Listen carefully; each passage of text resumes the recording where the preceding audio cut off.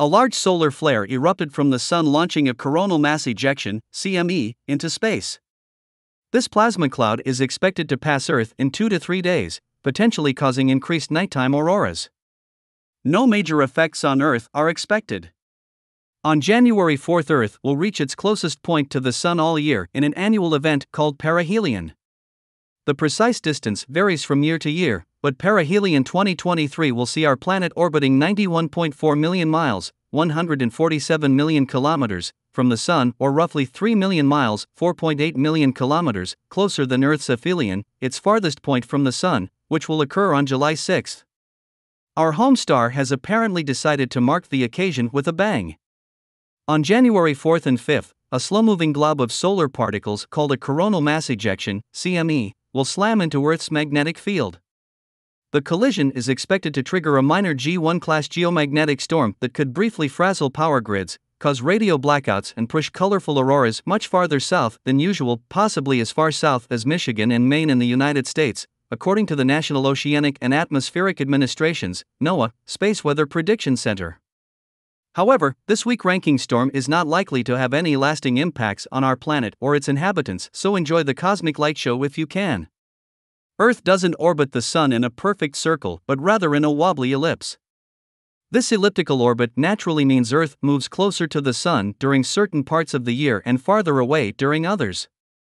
For many years now, Earth's perihelion has occurred within a few weeks of the winter solstice, the official beginning of winter in the northern hemisphere, when the North Pole is at its farthest tilt away from the Sun and the South Pole tilts closer toward the Sun.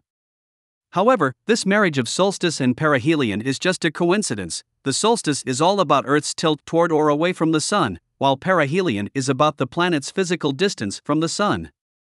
The actual date of perihelion is always shifting, changing by about 2 days every century due to small quirks in our planet's orbit. In the year 1246, perihelion and the winter solstice actually occurred on the same day. Thousands of years from now, in the year 6430, perihelion will line up perfectly with the spring equinox on March 20th. It's also pure coincidence that this year's perihelion lines up with a geomagnetic storm. These storms occur when charged solar particles crash into Earth's magnetic field, called the magnetosphere, compressing it slightly and allowing some particles to rain down on the planet's upper atmosphere. Most geomagnetic storms are minor, resulting in clearer auroras and occasional radio blackouts at high latitudes. But some, such as the infamous Carrington event of 1859, can push auroras from both poles all the way down to the equator and cause mass electrical disruptions around the world. Geomagnetic storms are triggered by CME's giant outbursts of charged particles released from the Sun when magnetic field lines at the Sun's surface become too tangled and suddenly snap. These magnetic tangles are often associated with sunspots, dark regions of intense magnetic activity that periodically open and close on the Sun's surface. If a sunspot is pointed toward Earth during one of these magnetic snaps, the resulting CME will blast toward us over the course of several days. The CME expected to hit Earth on January 4 and 5 burst out of an Earth-facing sunspot on December 30, according to NOAA. If it feels like you've been hearing about CMEs a lot lately, you're not imagining it. The Sun follows an 11-year cycle of activity, with more sunspots and more magnetic disturbances appearing close to the period of peak activity, known as the solar maximum. NASA predicts that the next solar maximum will occur in July 2025.